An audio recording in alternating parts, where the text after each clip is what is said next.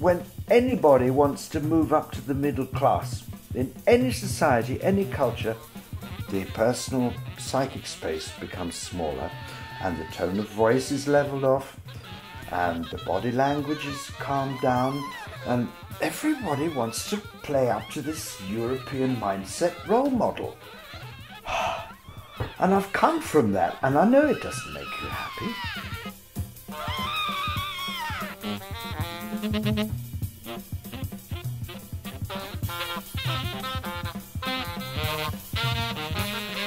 When I first came to London and the Brotherhood of Breath were my idols for me when I was like 19 years old, just like, you know, listening to that, my breath was taken away.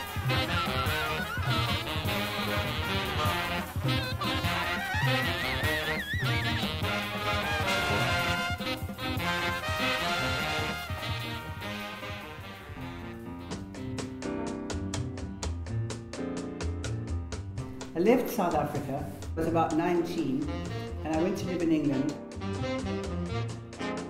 One of the people that influenced me a lot was a journalist, a sort of left-wing journalist.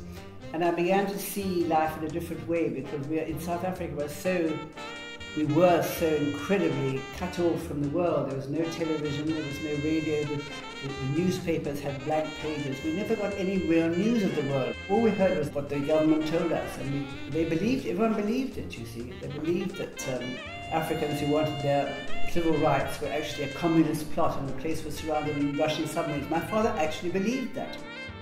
The government very cleverly separated Indians into Indian section and Africans into Xhosas into a Xhosa section, Zulus into a Zulu section. It was divide and rule, which is what always been their policy. So I went back in about 63 or so, 62, 63. In the context of that, a friend called David, he said, oh, there's this white journalist who plays with blacks and he's putting on a concert in Dorking House, you should come along. So he took me, and when I got there, I just was knocked out by the music, completely knocked out.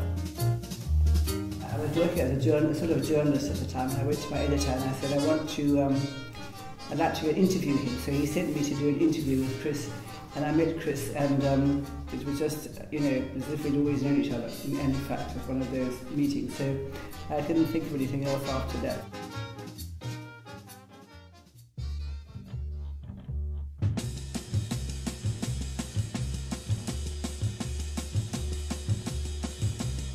Well, the thing about me is that I'm a Scorpion, and they do say Scorpions have ideals. Music was his thing, but I believed in it, but it wasn't my thing, you know. I did it because it was his thing and I loved him. And because of that, I put all my energy into doing it and making it work, and I looked everywhere for answers and scraped and saved and what have you. And we decided that the best thing to do for the Blue Notes would be to try and leave the country because they'd never get an audience otherwise. South Africa was banned from being visited by overseas musicians, and the music didn't go out, of course. We thought, if we go out with this wonderful music and play it to the world, they'll know what's happening here. And we realized it was the only way it would survive because it was just so dangerous trying to play on the mixed band at the time. You could be had up by the police any time. You put on a concert, the police could stop the concert and say it's not allowed, and so no entrepreneurs would dare to finance you because they knew that it was risky. So they couldn't make any money. There was just no money in music at all. There's money on this gig? What? We're getting paid. Did you hear that? It's on camera, man. Damn!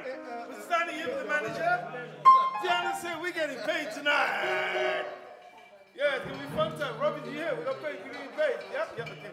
There is film in there, yeah? There is film in there. Now I'm making sure, man. My lawyers were talking to your lawyers.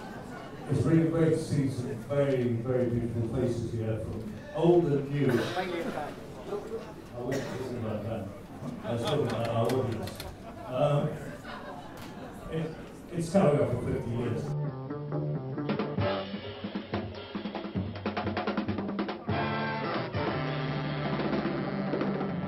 So, brain cells fade for the 3 weeks. So, And the next tune we're going to do is a tune called Sweet as Honey. But we used to call it in the band Sweet as Harry, and we stick with Harry Beck and the Davis.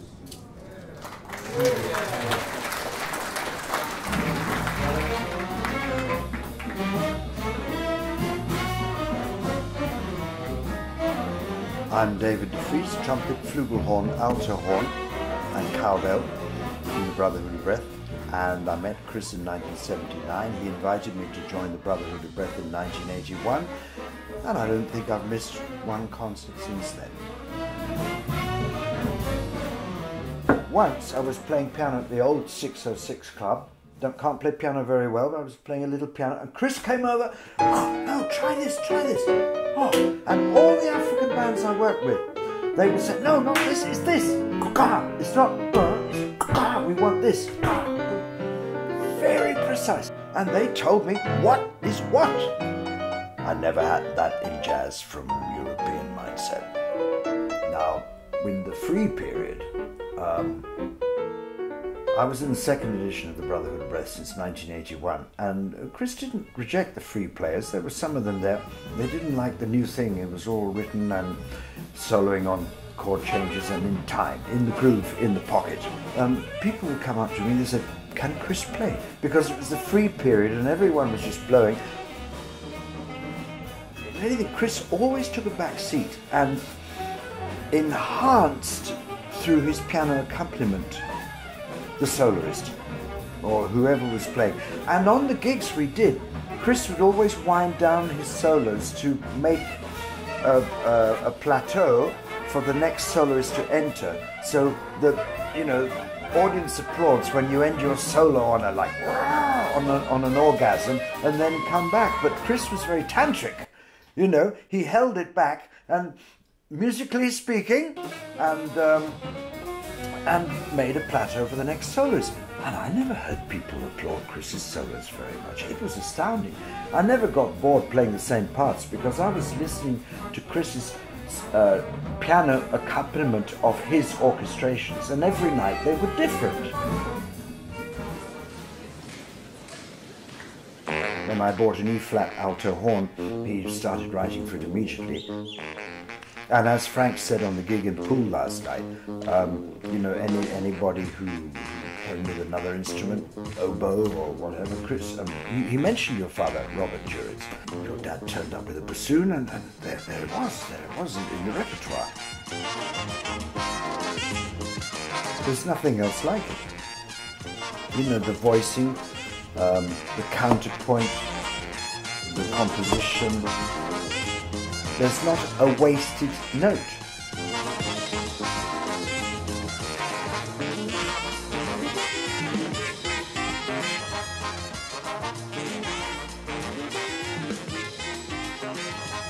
Well, everyone has a lyrical part. Everyone's got a moving part. That was Chris's thing.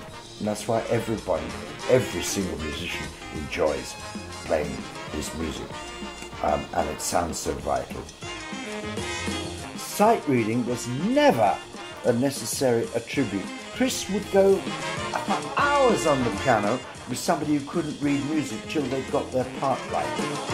Rehearsals were 10 hours a day until everybody was comfortable, and there was no stopping like in the European sense, saying, oh, that's a sharp, or that note's short, let's start again from the top, 1, 2, 3, 4. Oh, the whole cycle would keep going round and round and round. You know when you've made a mistake, but you're never cutting the energy flow.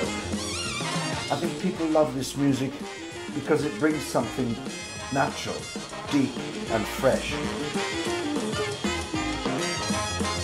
This music opens up the neurological pathways, The philosophy behind the music that people are so yearning for, the actual way of living, is so un-Eurocentric.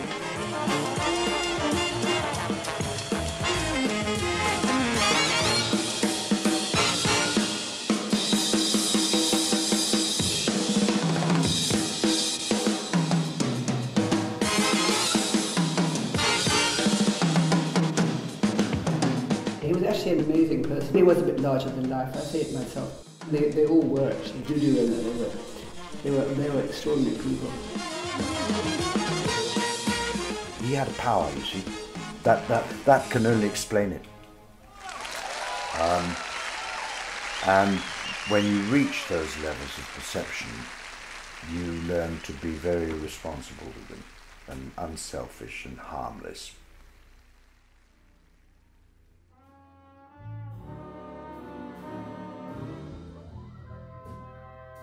And I found in general, amongst the South African community, a tremendous tolerance. I learned this incredible level of inclusion. So I realize now that a lot of the guys I knew, I mean, they were traumatized. Despite everything, I've never known a community more inclusive than the South Africans and the white people who were against apartheid. You know, like total inclusion, tolerance, patience, because they knew what everybody was working through. They knew where people had come from. The first South African group I joined in 1976, I was asked by Julian Jabula. I'd started having a few mystical experiences, and I wasn't very discreet with them, so all the white musicians were calling me, "Oh, it's Cosmic Dave." Julian's band, they said I'm the Isangoma of the band, the witch doctor of the band. I was ridiculed in London. And I tell everybody, thanks to my friendship and the generosity of spirit of the Africans and West Indians I've known and know, I've recovered from my British stiff upper lip upbringing.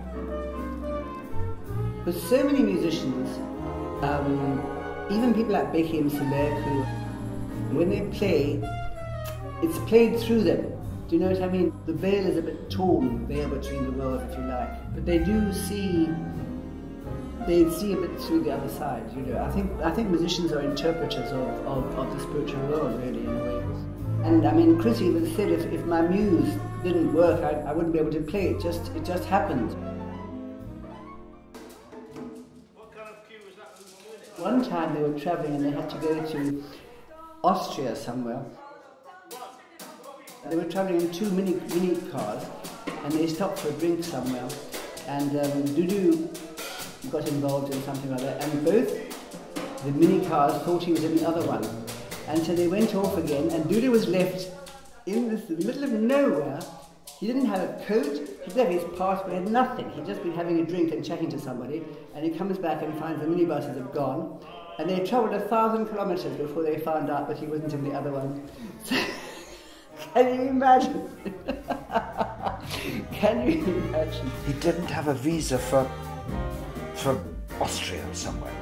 So we got turned back and we had to take the long way round. So no sound check, we made the gig. Or we tried hiding him under the back seat, didn't work. I mean, all these visa problems the South Africans had and Africans in the band travelling in Europe. There were other tours. The one tour when the bus broke down on the way and they had to set up a new bus and I've got a picture of them all lying on the side of the road.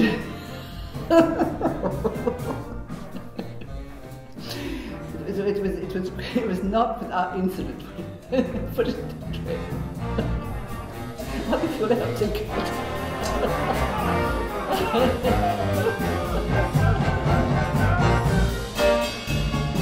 I'd love to see this music reach a younger audience and a younger generation of musicians to play it.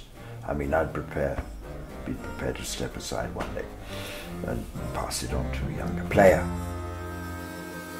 And I've got no time for nostalgia. Chris has been gone 28 years, Maxine wrote her book and moved on. It was posing it. You know, it was going through your life and writing it down so that you can then step back and say, okay, well that's what happened to me, and I can choose either to be in that and try and wish it was still there even if it's not, or you can choose to move on and do something else, because there's no point in always wanting something to be which isn't. Gotta go with the flow, don't you? Gotta go with the flow. Au fait que la vie des hommes the life of people has been made by several, and they succeed to create the history of music, writings. The music is happening now. Such great music. I mean, let's pass it to a younger generation.